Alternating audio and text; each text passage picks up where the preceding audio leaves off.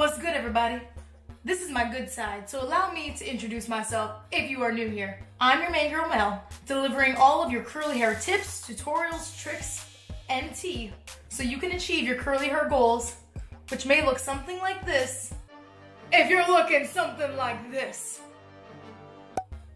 Yeah, this video is extremely important. It's a video that I've needed to create for quite a while now, because if you get this part wrong, your entire style will be ruined. What I'm talking about here is how to know if you are applying the right amount of product for your hair. So without further ado, keep watching this video where once again, I will be demonstrating on each side of my head here 2 different results that you can get if you are doing things,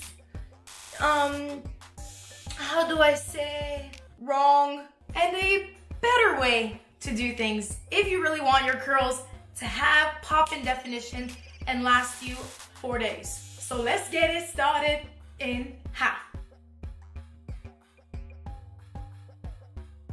While I'm explaining this process, I will be demonstrating a perfectly balanced application on my right side, which, take note, these product amounts also work for my hair, but I will explain throughout this video what to use for different hair types. And on the don't side, I will show you what it's like not to apply enough product. The first thing you really don't want to be doing this on is dry, built up, and dirty hairs. Your hair should be clean, conditioned, and silky enough that you can easily comb through. Because let me be frank, if your hair is dry, masking it with a bunch of different products is not gonna solve your problem. Likewise, if you don't use enough product, your style is not gonna last you. All that hard work for nothing! Or was it hard work? Are you slacking? Now here's the trick. You don't want your hair to be soaking, dripping, wet everywhere. And you also don't want it to be so dry that you can't work product evenly through it. Because if you start to work on hair that you've just towel dried or that has been air drying for far too long, your results will become inconsistent because there are going to be areas in your head which will be wetter and areas that are drier. This situation can give you an array of problems, such as now you won't be able to distribute your product evenly, which means you might overdo it and put way too much product to start compensating for the moisture loss, or you just don't apply enough product. Now, I'm always saying to listen to your hair. Make sure you are in a nice, quiet, peaceful place for this, because you want to hear this crucial sound. What I do want to listen for is a good squish. I will usually squeeze out excess moisture from my hair until I feel that it is still very wet, but not soaking and not just damp. And if you can't hear anything, then you need to add some water moisture back into it. Now, what you don't want to do is applying 10 tons of 10 different products. In many cases, less is actually more. Now, this does also depend on what kind of outcome you are looking to achieve. If volume is what you want, you definitely want less products. The absolute bare minimum that your hair needs, it strives for, is some sort of leave-in moisture. You can see behind me here, I actually have a ton of products that I have used before that have worked on my hair because I have used them correctly. Now, if you don't have a lot of hair and you don't want to be using a lot of products, you may be able to get away with just a curl enhancing cream in place of a leave-in conditioner. Or if you have very dry hair and a lot, then you'll probably want a leave-in conditioner as well as a curl defining cream. Now, you also may be completely confused as to how much product you should be applying. Too little is not enough. And if your hair is not quenched in nourishment, well, then your style will just not last you. It will have little definition and likely lots of frizz and become dry.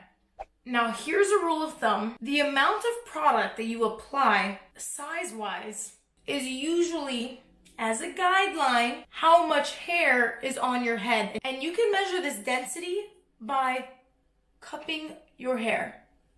You don't want to squeeze the hair, but when you cup your hair, and I bring my fingers together, and I slide that through, that's what I'm left with. Now, if you have a high density, very thick, coarse hair, your circle of product is likely going to be much bigger. Or if you have very fine and low density hair, you could be much smaller. Again, this is kind of like a rule of thumb, kind of a guideline on how to determine how much you're gonna need to use, but it's usually correct. But then again, on the other side of the spectrum, you want to be careful not to overdo it. It's usually not the product that's the problem, it's how you're using it, especially if you're being very heavy-handed at the root. So something that I like to do is actually, once I apply the product in my nicely wet, squishy hair, when I wring my hair lightly and I can see product popping out, that is a very, very good sign that I have enough product, because I'm seeing it. I don't want to be applying too much that I don't even see the hair anymore and it's just product spilling out. If that's the case, I actually want to remove some product. But if I'm not seeing any product, if I'm not seeing any type of cream coming out, then I likely want to add just a little bit more. Again, this does depend on your type of porosity, but with drier hair like mine, I want to see some of that moisture. And then I can feel the moisture, I can see the moisture, I can hear the moisture. We're good. Your problem might not even be the product amount, but your application. Now, what I do not want to be seeing in any more tutorials is simply and only scrunching product in. That's kind of all we knew growing up. It's like, we just need to scrunch it in. So if you're not saturating product through your hair and you're missing areas, then your style is going to be inconsistent. My preferred way of defining the hair is by using a Denman brush. I like to work in sections, smooth out the hair, work all the product through, and define the curl all in one with it. Whether that just be raking through your hair, or if you're finger coiling, or I like to use the Denman brush. Now I applied one product to the don't side. I kind of worked it through a little bit, did a lot of scrunching on pretty dry hair, and this is what I'm left with. Already drying really fast, as opposed to the other side where I applied it on more wet than damp hair and thoroughly saturated it through my hair. Now, because I'm loving this definition, which you can already see there's more of on this side, I'm going to do what's optional here and apply a gel to really hold it in. I don't want to scare you, but if you're someone that is not using any gel or even mousse, it is a fact that your hair is simply not going to last you as long. If you're finding that your hair is very frizzy and you're not getting really defined results, this could be why, okay? Now, if you want to keep that look, you need to add some hold for the definition. And this will include using a styler that gives a little bit of that crunchy cast. Now, gels tend to have many different consistencies. They can be very thick and jelly. They can be very liquidy. They can be creamy in tone or clear in color.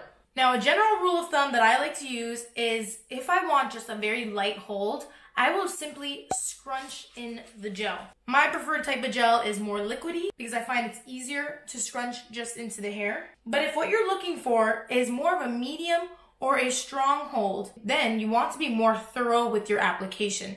So I'm talking about praying hands into the hair. Liquid gels are pretty great for all hair types and are particularly lighter. So if you have more fine to medium hair, then you might prefer more of a liquidy gel, whereas a thicker gel and a jelly may be heavier and might provide more control if you have coarser or coilier hair types. And we're still hearing some magic.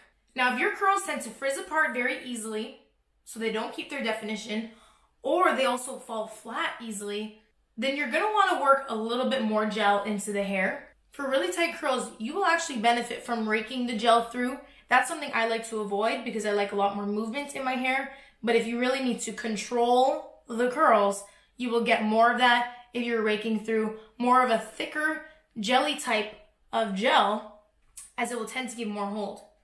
Now, if your hair is a little bit more on the wavy side, you may also want to add more gel, but make sure that you are smoothing it evenly. You might not want to rake it through to break up your clumps, but definitely praying hands and lots of scrunching after.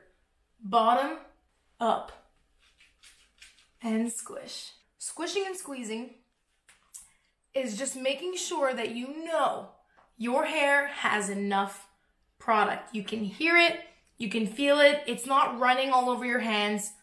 It's not spilling out everywhere. You also can't like see it on the hair, but you can definitely feel it. Just because you feel it now does not mean you're gonna feel it after. I'm gonna let my hair dry. I'm gonna go diffuse, and we will see how she looks when she comes back. She's gonna look pretty crazy. Okay, so there you have it.